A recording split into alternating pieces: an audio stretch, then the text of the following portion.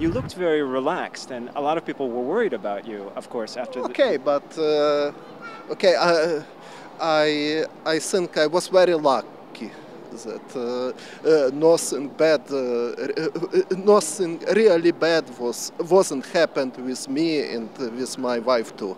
and it didn't affect your chest today. Yes, but okay, game was very complicated, but I think I had very good attacking chances after the opening. Maybe E5 was bad move. Maybe he should try some other moves, for example. For example, knight E5. This idea, if I take pawn to E6, he has knight takes E4 with some complications.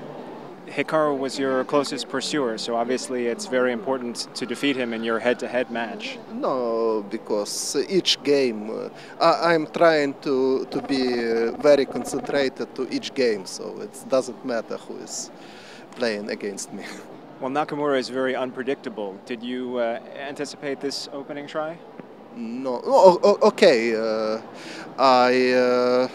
I have seen that he played this kind of Sicilian, for example.